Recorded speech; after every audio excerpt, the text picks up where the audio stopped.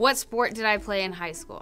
I only played golf because my parents really wanted me to get a golf scholarship. That did not work out for them, but I did have fun. Also had, anger management issues while I was doing it. Not in a crazy way, just like you have to be so quiet during that sport, and I'm not with that.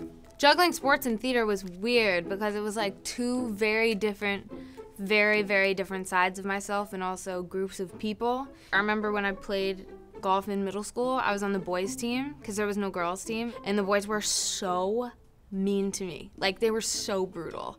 I specifically remember getting hit in the head with a golf ball. That is not a joke. And I hope that person rots in jail. It was very misogynistic in one environment and wanting people to like me in theater. So actually, I guess it was the same. I just wanted everybody to like me.